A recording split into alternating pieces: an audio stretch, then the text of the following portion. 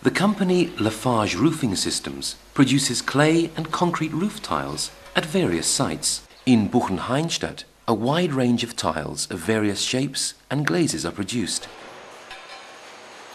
On this assembly line, these tiles are tested fully automatically for material and manufacturing errors.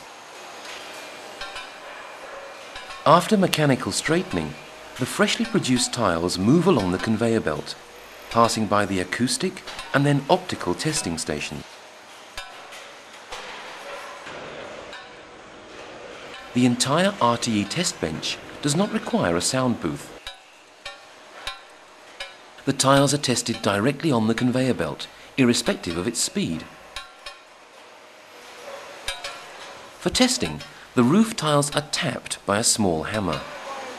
The microphone relays the sound to the RTE testing system, which needs less than 1 second to classify the tile as good or bad. The good tiles proceed to the packing stage. Faulty tiles are rejected.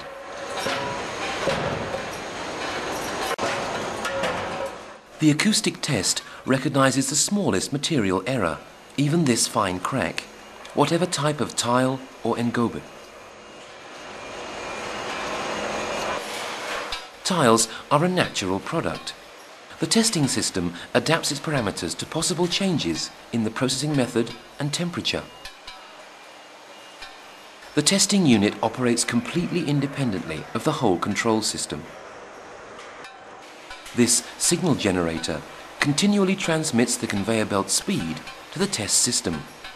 This in turn calculates the time at which a faulty tile will reach the ejector.